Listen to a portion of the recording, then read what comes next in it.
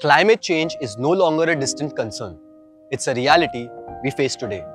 Rising temperatures, unpredictable weather patterns, and environmental degradation are affecting us all.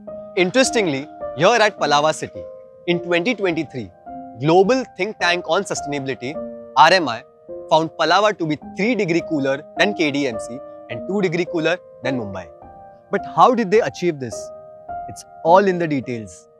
Over the last 15 years, Palava, through its passive design principles such as building orientation and natural shading, along with the use of reflective materials, reduced heat absorption and helped keep the temperature lower, minimizing the use of energy-draining cooling systems. Additionally, more than 32,000 trees planted at Palava make the air here fresher. While the city benefits from being cooler, it also has a larger impact by forming a blueprint for livable urban spaces in an otherwise warming world.